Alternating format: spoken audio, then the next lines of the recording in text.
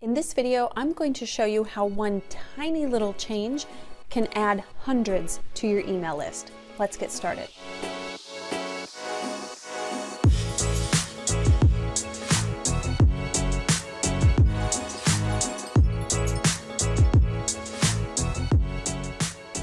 Hey guys, Angie with Gensler.com here, and in this video I want to show you one tiny little change that I made to a pop-up on my website.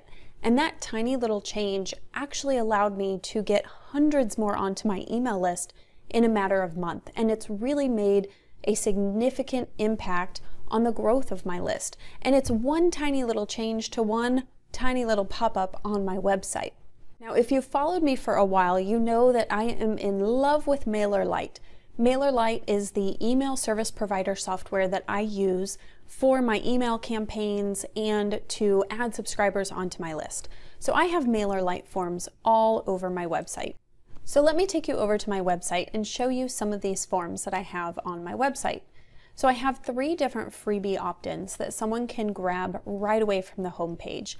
And when I click on the I need this button, it pulls up a pop-up for them to enter their name and information. And this is a MailerLite pop-up that I use for all 3 of these. And then I also have embedded in different landing pages. So this takes them to a landing page where I have some MailerLite forms actually embedded into the page. And let's go back and I'll show you a blog post. And then I have opt-in forms embedded in every single blog post that I have. So let's go to this one because I know that's a much more in-depth blog post. So let me scroll down and I'll show you one of these opt-ins. So this is one of the MailerLite opt-ins that I use. And I put these in every blog post throughout every blog post.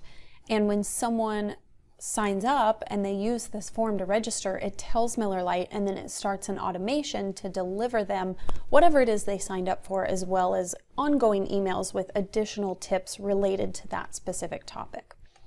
So those are some of the different opt-ins that I have, but I also have a pop-up opt-in. So let me open up the website. I'm in an incognito window now, and you can see that pop-up just came up. And it's really actually supposed to start after 30 seconds. So that came a lot quicker than it should have.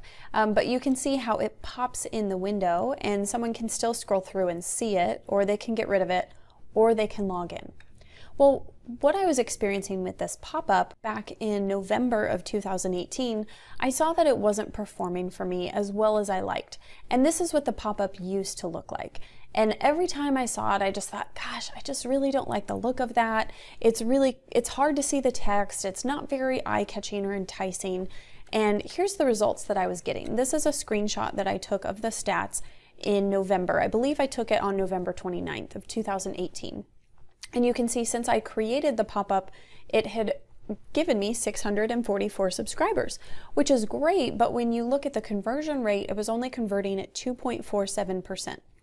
Which is not terrible, but I had a feeling that I could get the conversion rate up because I thought the design of it wasn't that eye-catching.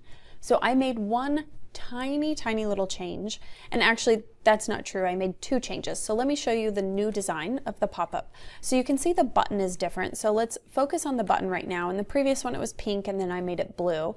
But the biggest change that you'll notice is the background image. So I took this kind of dull, boring background image that actually detracted from the text, and I made it much more simple. And I have a little bit of dimension to it with those little background, kind of more transparent faded icons, but it's still much more simple and it pops. That bright pink color really pops more. And then I changed the subtext to be black. So I made very tiny little changes to that pop-up, but it actually made a really significant difference on my conversion rate. So 1 month later, and I believe I took this towards the end of December of 2018, so it was about 4 weeks to 30 days after the fact, I took another screenshot to just see how it was performing. And this screenshot, you'll see the conversion rate is now 3.36%, but that's not completely accurate because I still have all the previous data. Let's go back real quick. I still have that data from those 644 subscribers and the 26,000 pop-ups in here. So we need to do a little math to figure out the true accurate conversion rate. So if you subtract from those 36,000 pop-ups, the previous, what was it, 26,000. So now we're left with about 10,000 pop-ups, and the additional subscribers from that 1,200 minus the 644 is about 5 something, close to 600. Well, I did the actual math before I did this video and found out that the new conversion rate within that 30-day window was 5.5%, which is incredible. If you think about it, all I did was take probably 10 minutes to change the image, the background image for this pop-up. I changed the subtext to black and I changed the button from pink to blue. Tiny little changes, and it more than doubled my conversion rate, which is really incredible. So let's look at the math on this. If you look at the previous conversion rate, if I would have had a 5.5% conversion rate on these first 26,000 pop-ups, that would have brought me 1,431 email subscribers instead of 644, which would have been 787 additional subscribers. So think about that. I lost over 700 subscribers, but you know, that's just part of marketing. That's part of having a business. You need to constantly test, but that's why it's so important to continue to improve. So I could have said, yeah, I'm really happy with a 2.47% conversion rate, and 644 subscribers is awesome. I'm so grateful for those subscribers. And I was grateful for them, but that's why it's important to continue to test and continue trying new things and improving and making better. Everything with online marketing and entrepreneurship is an ongoing journey, and you really need to treat it like a journey where you're continuously learning and continuously improving. And because I focused on that continuous improvement and continuous testing, here's what happened. So I had now 1,224 email subscribers, but let's look at this. If I would not have made that change, I still would have had those 36,000+ pop-ups, but if I would not have made a change and my conversion rate continued to remain at 2.47%, I would only have 900 subscribers instead of the over 1,200. So that means that one change netted me just in 30 days an additional 324 subscribers. So tiny little changes to the design of the pop-up, which took me about 10 minutes, brought me an additional 324 subscribers in just 1 month. So when you're thinking about your email list and growing your list, if you already have a lot of these pieces in place and you're a little bit further along in your journey, I want you to sit down and think about all the different places where you could make minor improvements. And making these minor improvements could actually have a really significant impact, and they're not going to take you a whole lot of time. So I could have spent probably an entire week's worth of time developing a whole new lead magnet in hopes of getting more subscribers, but the amount of time I would have had to invest in the development of that lead magnet and the producing the landing pages and the copy and everything that goes into that would have been extremely time consuming.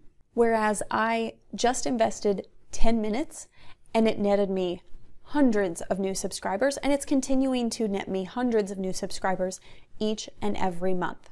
Now there's probably even a chance that I could make some more improvements. I could probably make a change to the copy. Let's go back to that pop-up. I could play around with testing that headline and changing that up and playing around with that, and possibly even increase my conversion rate even more. But now that I have it at a 5.5%, I'm actually very happy with that conversion rate. It's a really good conversion rate for just a standard pop-up.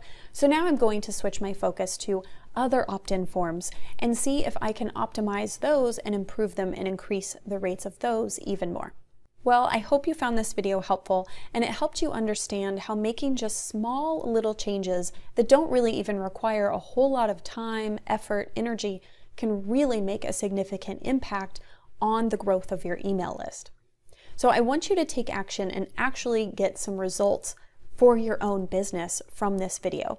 So head on over to your email service provider and jump into all the opt-in forms and pop-ups you have and take a look at the stats. If you have any forms that are converting less than 5%, I want you to really take a hard look at them, analyze them, and figure out what changes can I make? Is it to the copy, to the imagery, to the actual offer itself. What changes can you make to that form to try and increase that conversion rate and increase the number of subscribers jumping onto your email list every single month?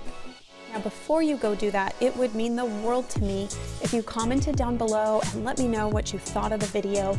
And then please subscribe to my YouTube channel so that you get notified every time I publish a new video to help you grow your business using social media and digital marketing. Well, that's it for today. Have a great day, and I'll see you in the next video.